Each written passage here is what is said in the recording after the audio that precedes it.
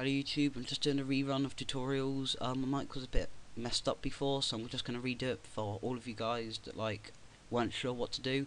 If you don't know what NXE2GOD is, it's only for JTags for a start, but what it allows you to do is change it from just being on your hard drive and still needing to insert a disc to like a game on demand like you get on Xbox Live, so you'll never have to insert the disc again. So you could say rent out a game and install it to your hard drive and run NXE2GOD, and you'll have that game forever on your JTag, because this doesn't work for normal Xbox.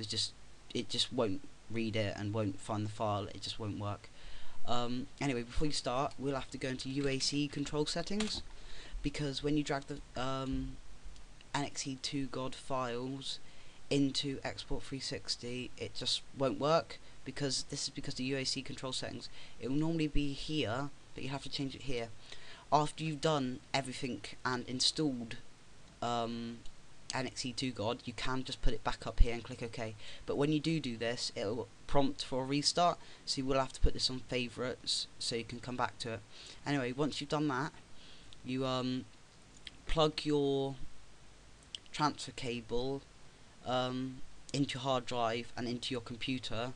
There is a USB method, but I'm not going to do it at the moment. I might do it in the future, but at the moment I'm just doing it via the transfer cable method. So once your hard drive is plugged in through transfer cable to your PC, you start up Export 360.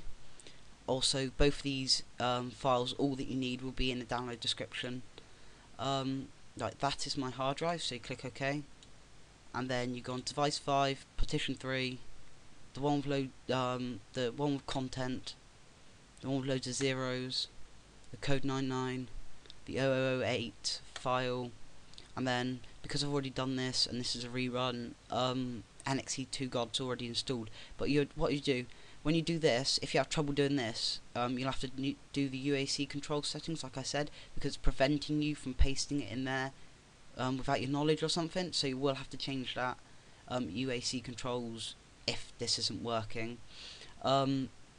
But what you'd do is put it in here, it would paste into here, and then you'd have NXE2GOD on your JTag. So then I'll just show you what it's like when you get on to your Xbox. Okay, now that we're on Xbox, we're going to be installing Call of Duty 4 to our hard drive to change it to like a game on demand through NXE2GOD. So now you'll go here, you'll install the game. I'll just skip this bit to 100% so you won't have to watch through this. Okay, now it's completed. Now you'll press continue, and now you won't be able to play the game. You'll boot it up when the disc is out. I've ejected the game, there's no game in it, just to show you what it'd normally be like.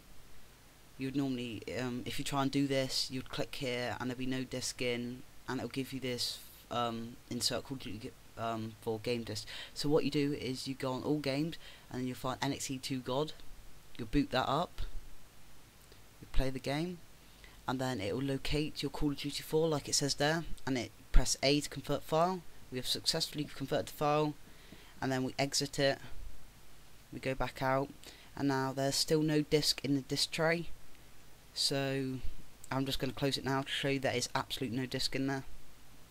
See, no disk.